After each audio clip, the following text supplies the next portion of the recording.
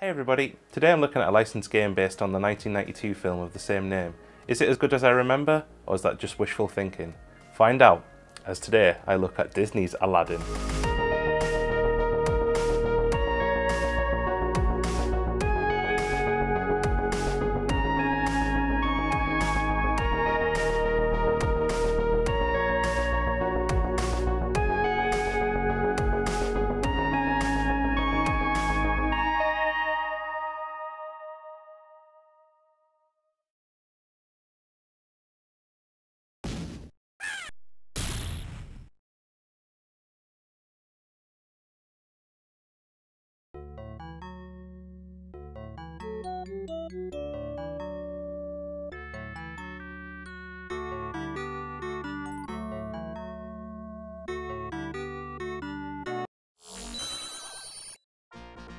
Aladdin was released for the Mega Drive and SNES in 1993. It has several difficulty levels, with the hardest option reducing the number of projectile weapons and continues you start with. The game plays out very much like the film that it's based on. One moment we're a street rat on the streets of Agrabah, the next we're on a white knuckle magic carpet ride to escape a crumbling cave. The game has small cutscenes to add to the story, which are nice if a little slow. Each level simply requires you reaching the end after traversing through several enemies and obstacles. Every level captures a specific scene from the film, and the level progression feels very natural. The enemies seem logical as well, such as guards trying to take you down in the city. There are exceptions of course, such as skeletons that explode after getting their head mixed up with a bomb. Sadly, the skeletons are a bit cheap when it comes to shaving off your health. You can't attack them through walls, but their flying bones can easily pass through and hurt you. We have some other platform game offences too.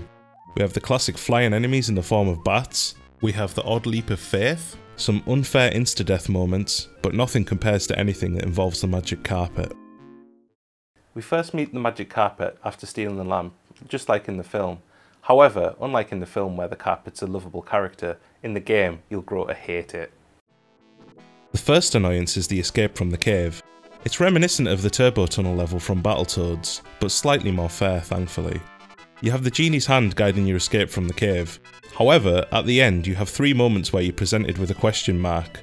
You're pretty much screwed unless luck is on your side. And if not, then you've potentially wasted 3 lives just so you can have the exact path memorised. Not a huge deal, but it just feels like an easy way to pinch some lives from you. Then we have areas of the game where the magic carpet shows up to help you. On one of the later levels, you step on the carpet and you're launched into a 200-mile-per-hour turbulent flight all over the screen, swinging your sword as fast as you can in desperate hopes to hit an enemy and avoid damage. Again, another cheap way to shave off health. If you collect pretty much everything you see in the game, you should be fine though. You can collect jewels to trade into a dodgy dealer on each level in exchange for extra lives or wishes, which are just continues. You have a generous amount of checkpoints in most levels too. You have a chance of gaining extra goodies if you collect all of the genie's head items. They basically act as a ticket to play a slot machine game at the end of the level. There's also a chance to play mini-games between levels as Abu, should you grab the Abu head item hidden in the level. The bonuses come with caveats of course, such as losing all your tickets on the slot machine should you land on Jafar's face, and the Abu levels can be quite difficult if you don't know exactly where hazards are going to appear. Aside from trying to gain extra lives should we die, what else does Aladdin have at his disposal? Apples. And a scimitar. The scimitar is good for close range, but honestly most of your offense is going to come from throwing apples at enemies. They're especially crucial in boss fights as they give you the distance needed to avoid damage, and usually the bosses aren't harmed by your scimitar. I didn't know apples could deal so much damage. I suppose there could be candy apples, but it doesn't look like Agrabah is in the middle of Halloween season right now. Apples can not only stun and kill enemies, but the devs put in little touches if you time throwing your apple just right. Some enemies will slice your apples in half, or you can throw an enemy off guard by knocking their trousers down with a well-placed throw. You also have some items that you'll stumble across every once in a while that will kill all the enemies on screen.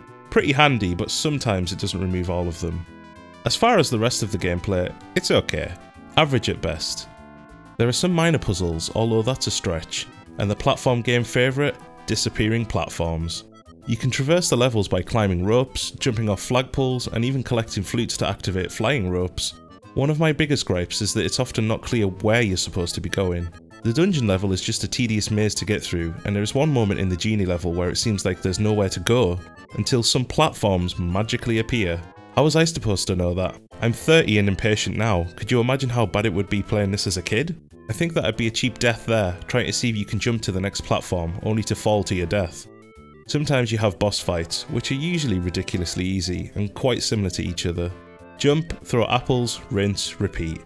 It's particularly annoying in the final boss fight though, as you're avoiding the boss so much you barely see the character himself. Kinda feels like it was pointless for the devs to animate Jafar if we're not even going to see him. The gameplay is pretty average, but it gets the job done. One of the main strengths of the game though is the graphics. This is one of the best looking games for the Mega Drive that I've ever seen. It has beautifully recreated character models from the movie that look crystal clear. The animation is great and often funny and charming. Each level really has a different feel to it despite the layout not being the best. I'll be glad to never play that dungeon level again. The moment that really stands out to me though is the genie level. I rewatched the Never Had a Friend scene from the film before playing, and I'm amazed at how many references the devs crammed into the level from that short scene alone. It also gains extra points for having a Mega Drive in the background of the level.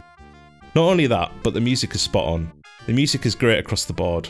Whilst it may just be a straight copy of the film soundtrack, I have to say, this is still some of the best music that the Yamaha YM2612 sound chip has ever produced. It even beats out the SNES sound chip. Now I'll admit, I'm a Sega fanboy, and usually the SNES has a superior sound and graphics, but this isn't the case this time around. The Sega Mega Drive version absolutely trumps the SNES version. That's not to say the SNES version is bad. It's made by Capcom after all, but the music and graphics just don't compare.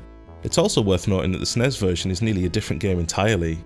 Sure, there are some similar story beats that match up with the film, but other than that it's its own thing. Instead of swinging a sword and throwing apples, your main method of taking out enemies is springing off their head. And throwing apples. We have different takes on scenes from the film, different levels entirely, and levels that are spread out over several worlds rather than being self-contained. There aren't as many cutscenes in the SNES version, but the ending screen is certainly much lengthier and more rewarding. Maybe if I ever do the A to Z of SNES, I'll take the liberty of showing you the end screen. Overall, the game has some flaws, but it has enough charm and polish in the right places that you can easily forgive it.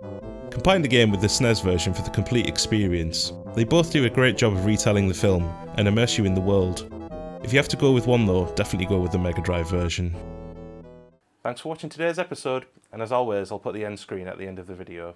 And if you like what you see and want to see more, please feel free to subscribe. Thanks a lot, and I'll see you next time.